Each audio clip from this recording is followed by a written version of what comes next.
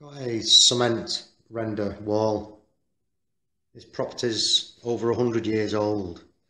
Sits underneath the plaster there, and there's been a leak which has activated the water soluble salts and causing this efflorescence, white powdery coming out the cement work.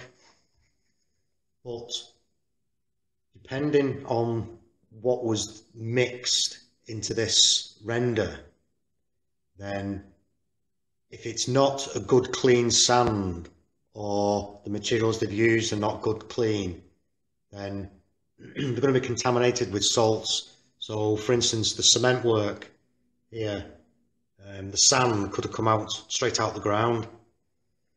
Like I say, it just depends what it's been mixed with, because I've got what looks like grass or straw there. A bit further down here I found some more there.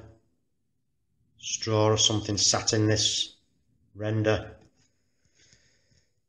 So again, the water has activated the salts in it, and it started to come out and blown the plaster off. So I need to treat this, but I can't wet it, because then that will just be causing more.